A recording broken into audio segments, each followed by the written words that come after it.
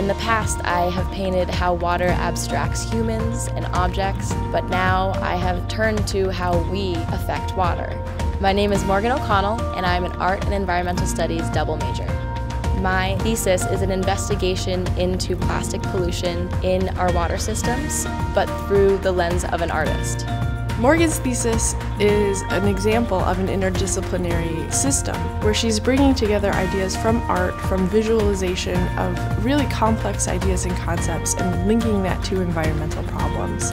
Insights from one discipline help explain insights from the other. They connect and they make a larger construct that transforms her ideas.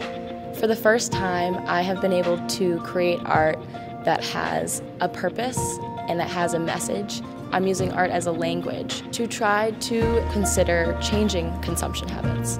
We're interested in creating change, and art is a very effective way to make that happen. I could propose a solution as an engineer, and it probably isn't going to have the traction that Morgan's work will. This is what's going to be required in the future in the career world, where you have to have abilities to look at from multiple perspectives, and that's what she's doing. The art that I've created here for my thesis will be a catalyst for the future paintings that I make. It creates an educational platform for members of our community to learn about different environmental issues that are going on in the United States, in the world, as well as right here in Easton.